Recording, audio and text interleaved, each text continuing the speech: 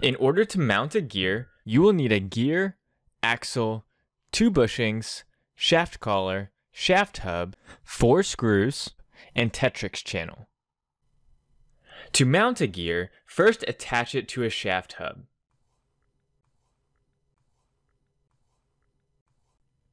Use the 4 screws to secure the hub to the gear.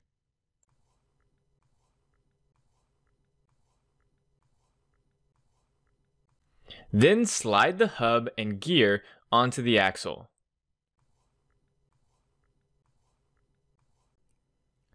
Align the said screw of the hub with the flat part of the axle and tighten.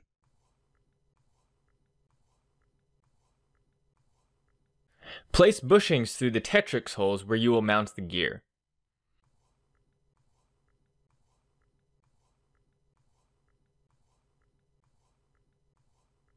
The axle can then be put through the bushings. Finally, secure the axle with a shaft collar, ensuring to again align the set screw with the flat part of the axle. A simple gear application is to transfer power from one location to another. For instance, we can line up multiple gears of the same size on a Tetrix channel. Note that the gears are designed to be a certain distance apart. These gears have the same spacing as the Tetrix hole pattern. The gears should be neither too close together nor too far apart.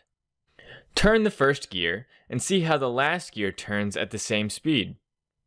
Also notice how every other gear spins in the opposite direction. A motor can have a gear connected to it with a wheel attached at the end of the gear assembly. The motor then indirectly turns the wheel.